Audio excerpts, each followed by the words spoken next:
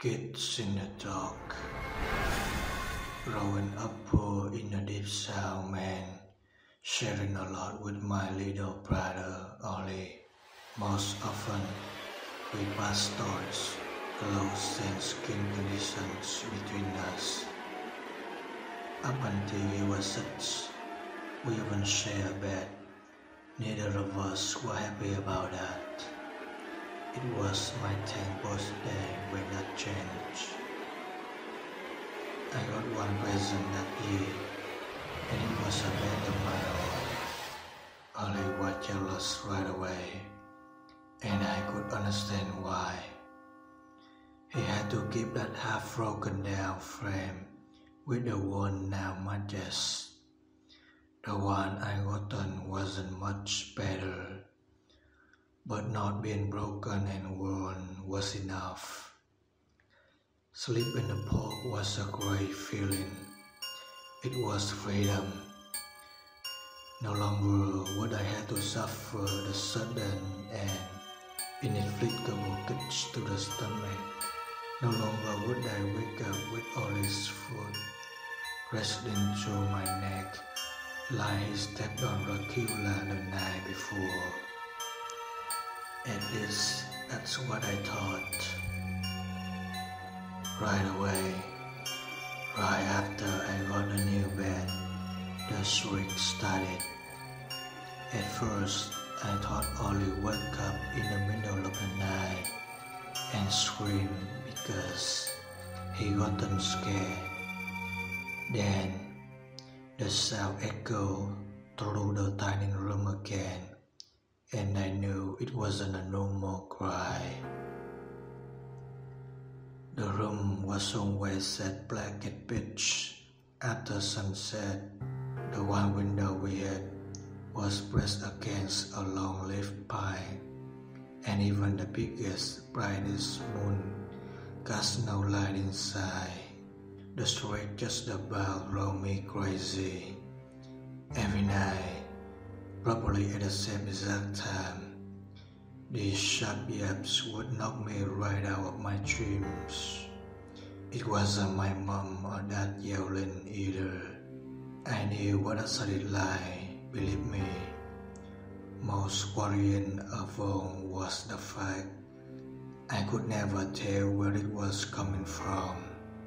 It seemed completely random. One night, it came from somewhere near the closet. The next, it shot down from a corner of the ceiling.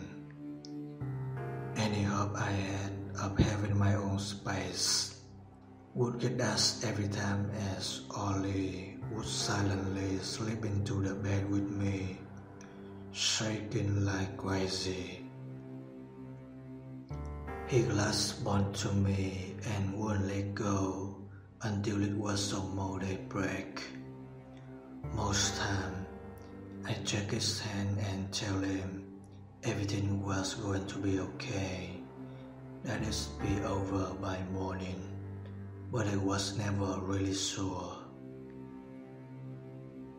Over time, the story started changing. At first, it was only by small degrees, but eventually it took on a more hooting sound, the vibramic calling out its fierce warning.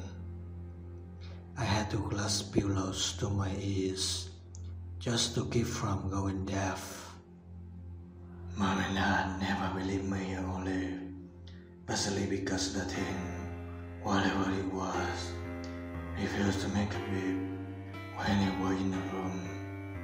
Apparently, they couldn't even hear it through the walls, even though it was damn sure loud enough.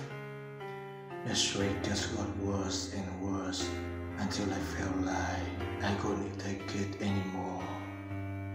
Me and Ollie was doing really bad in school, and we just had no energy at all. I could sleep more deeply with my head propped up, and I saw one in the middle of class and in my own room at night. Then, thankfully, we moved out of the house nearly a year later. I had sort of things.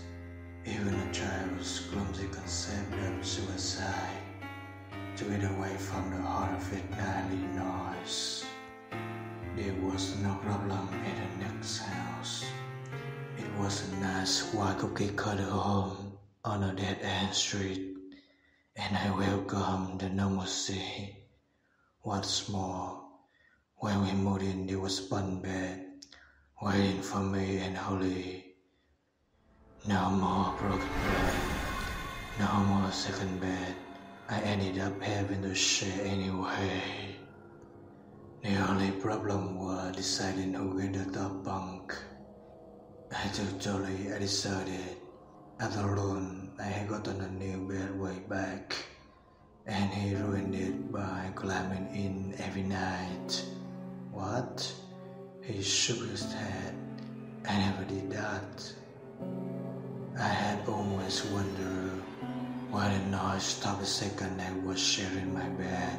Now I had the answer.